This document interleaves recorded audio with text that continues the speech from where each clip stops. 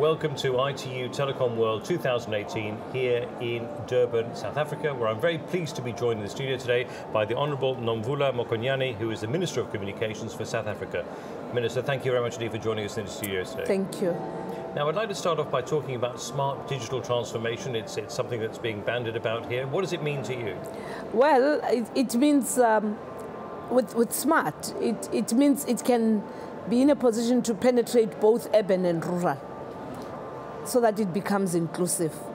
Secondly, it also means adapting to new technologies and being able to even have the skilled capacity to deal with that, particularly the participation of young people. And thirdly, it must also be cost effective for access. And most importantly, there must also be some ownership, particularly through the participation of new role players. And all that will be highly dependent on research and development. Now, we heard some inspiring words here from the President this morning. What are the challenges and the opportunities for telecommunications and ICTs here in South Africa? 4 challenges come into mind. One, it is about the production, where the country continues to be the consumer and not a producer for the world. Everything produced in the world lands itself on our palms, and we all become excited about it, but by the time it reaches our shores, there's already an upgrade and stuff. And therefore that requires a lot of innovation in South Africa to also become competitive in producing. Secondly, it is also about the quality of product in terms of environmental challenges, because as we deal with innovation, as we deal with the advanced technology, what we have to guard against is the impact on the environment. And that is one of the things that we also are looking at, working together with various other role players, including those that are in the environment sector. The third one is around the skills. The skills that are quite important for the management, for the distribution, but most importantly for participating not only as consumers, but as owners of products.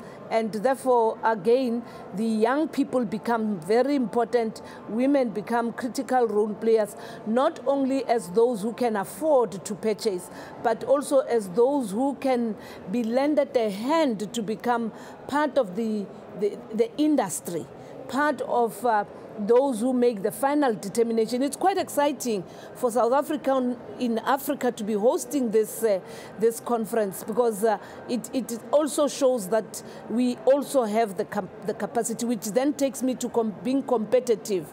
And the last issue, it's about issues around cybercrime, because as technology advances, there's also privacy that gets compromised, particularly when you look at the issues of women, human trafficking, children, cyberbullying, and so forth. Those are some of the things, including fake news.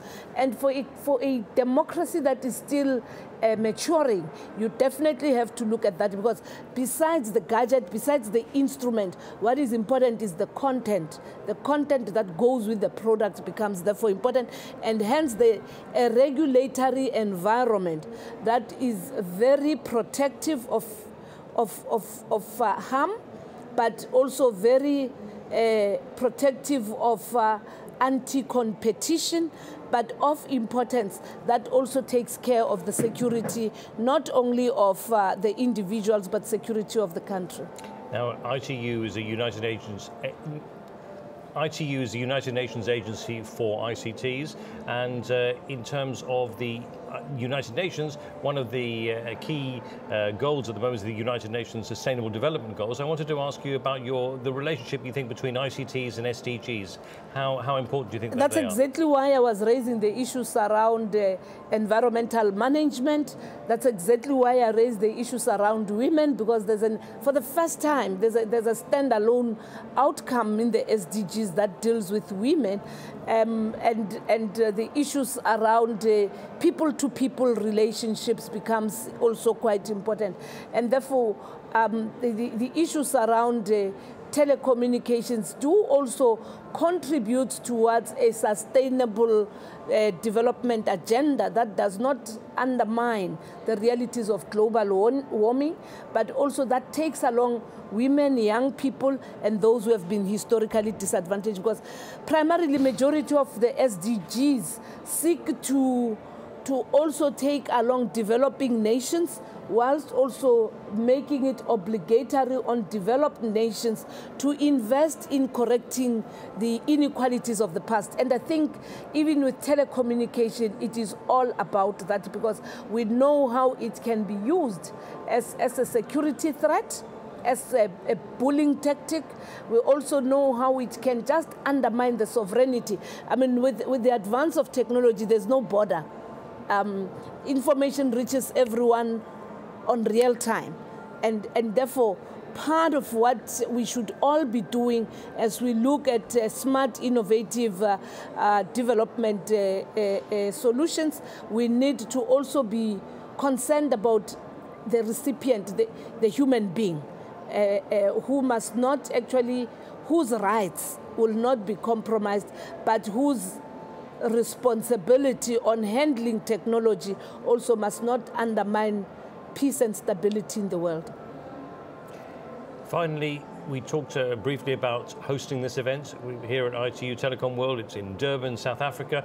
What's been the value of hosting this event? Of course, we're very pleased to be here, but I wanted to find out from you as hosts. The value has been on threefold. One, it happens in a year where we're celebrating two of our very well-respected freedom fighters. We know that President Mandela is referred to as a world icon, but for an ordinary South African, this is a freedom fighter. He fought for this freedom. For us to celebrate Albertina Sisulu, a woman, it's also very important. The coincidence is quite important, because the emphasis here has also been about don't leave women behind. And I think remembering this freedom fighter, a professional health worker, an intellectual like Albertina Sisulu, it shows that African women have never not been incapacitated. So the African woman is also celebrating this event being hosted here for the first time in its history in Africa and South Africa. We don't even see it as us, South Africa, hosting. We're hosting it as part of Africa and on behalf of Africa.